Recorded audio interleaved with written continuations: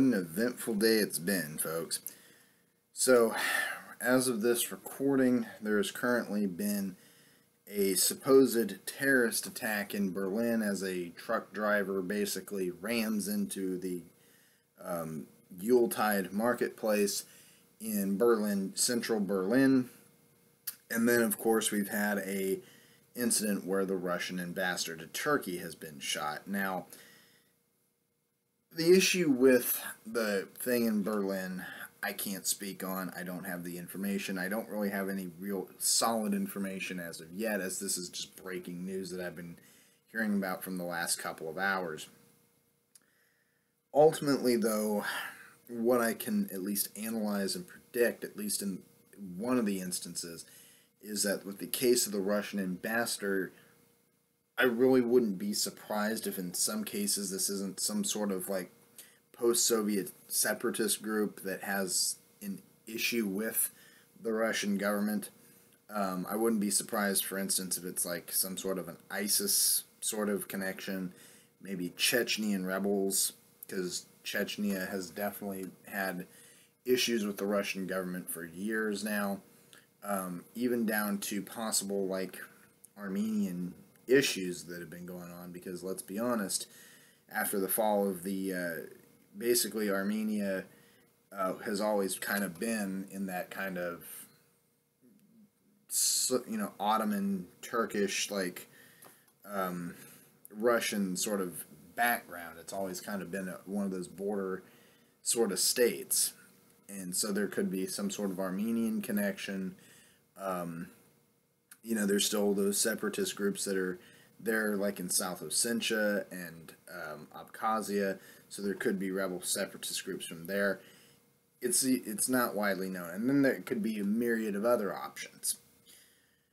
So ultimately, nothing is known as of this point, and it's really kind of going to be interesting to see all the other news, all the other rumors and run-of-the-mill stuff that you'll see coming after that. What's really coming at a bad time is this whole issue with Russian-Turkish relations. Russia hasn't exactly been on greatest of terms with Turkey, not just historically, but just lately, as of recent, especially given the whole issue over the fact that Russia has accused Turkey of not doing their fair share to stop ISIS. And so obviously there's been, and along with the resounding Russian nationalists, there's also resounding Turkish nationalism going on. So tensions are extremely high in the Caucasus area. Now, another big issue obviously is over the issue, not just with ISIS, but over the whole war that had been going on in Syria. So there have been issues with that. And then just in general, just your general Russian-Turkish relations are not very good. They haven't been good for a long time, but as of right this minute in 2016, going into 2017, Russian-Turkish relations have probably been some of the worst that they've ever been. So much that I wouldn't be surprised if at some point these tensions, if tensions continue to mount, that these two wouldn't be willing to go to war with each other. And if that's the case, Russia would win by a landslide. I mean, we saw what happened when Russia invaded Georgia. They absolutely annihilated the Georgian army over the South Ossetia and Abkhazia debacle. The Russians went into Crimea after the Crimeans voted to join Russia. They rolled right in there. The Ukrainians didn't stand a chance. And then, of course, we could also say that, the Russians have been kicking Nazi ass in eastern Ukraine against the fascist government that they currently have. And just in general, the Russians kick ass when it comes to fighting ISIS, the so-called scourge of the planet that we have all been told to fear. Well, why should we fear a group when Russia is basically can just annihilate pretty much their entire fucking land fleet in a matter of hours?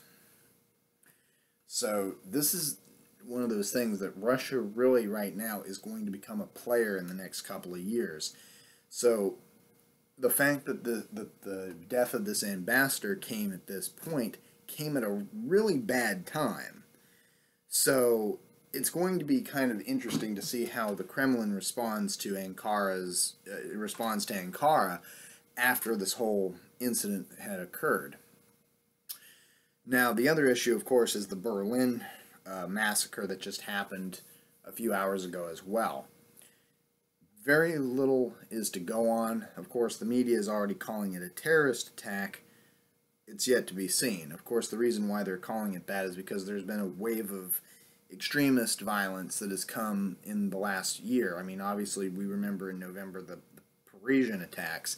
We remember we also remember the attacks that happened in Nice about a few months ago, in which a similar incident with a guy running over about 50, 80 people, you know, that ended up becoming a big thing there. And so it wouldn't be surprising if Nice and Berlin aren't connected, but it's kind of hard to say what's what at this moment. And so obviously there will be an investigation, and I too will continue to look into it as time goes on. The only other thing I can honestly say is right now there's just been a whirlwind of stuff going on today, and obviously another thing that's been going on is Donald Trump being elected by the Electoral College, not surprising, as they met today and they cast their votes, and many people hoping that the Electoral College would vote against him when this is the same system that got him elected in the first place. So basically the whole issue with this is just, you know, people thought that the Electoral College would somehow not get him elected. No, it's the same Electoral College that basically elected him in November. Nothing's changed. It's the same system that got him elected, the same rigged system. It's bourgeois democracy. So we shouldn't be shocked. I mean, it's not really that surprising. So a lot of people that are absolutely crying out about this complete overthrowing of democracy. No, democracy in America hasn't existed in a very long time. You know, America was built by the rich for the rich, not for the people. And that's the thing that a lot of Americans don't seem to understand.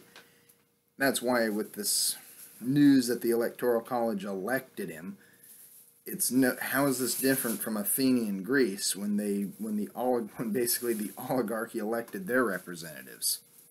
Same shit, just different time frame and bigger assholes.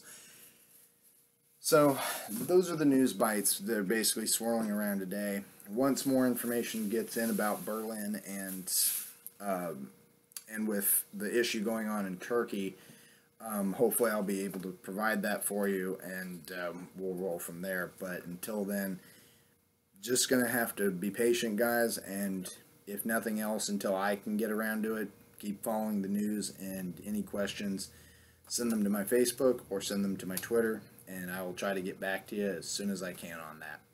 So I'm NorCal Nick, leader of the Revolutionist Movement. This has been NorCal Corner. I will see you again. Peace.